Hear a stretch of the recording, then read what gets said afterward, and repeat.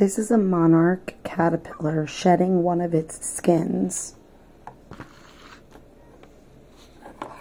It had fallen off the side of the cage, and I put it on this paper towel, and it started to pull its skin off once it connected to the towel.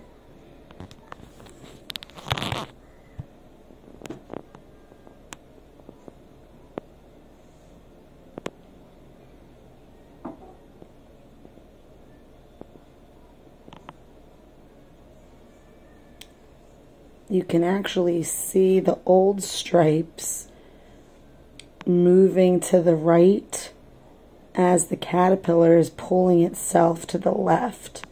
So it's using all of its inner core muscles that, we would use as our abdomen or abs.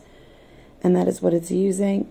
Now, caterpillars technically only really have, because they're an insect, 6 legs. So all of those legs that you see, the only ones that are real are those first 3 right in the front that they're using to grip the paper towel. And then there's 3 on the opposite side, meaning they have 6 total. So all these other legs that are gripping on, those are called pro legs. They are actually not real legs. They are just extra grippers. They're sticky to help them to grip onto a branch and or a leaf.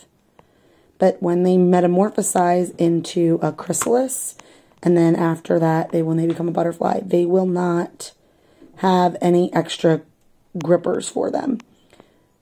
And you can see this new skin that's coming out is very soft looking and also really shiny. There's a little shadow, I apologize, but it's very shiny compared to the old skin that's being left behind.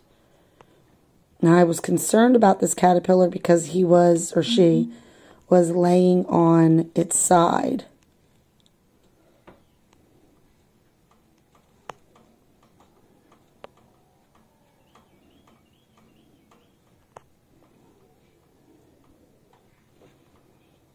But as I see it now, it just needed a more solid place to grip onto. And this paper towel brand is kind of sticky on human hands, so I figured it would probably work. And this caterpillar is doing a beautiful job of pulling itself out. And normally the caterpillar would turn around at the end of this and eat that shed, but I think I'm just going to call it a day for it once it comes out and put him or her in a new habitat so that it can eat some fresh leaves and grow even bigger. Way to go, caterpillar. So that's its butt end, obviously, but those are not true legs. So even though they're moving, those are not true legs right now. Pretty amazing. And you see, he or she is moving its head around looking for food.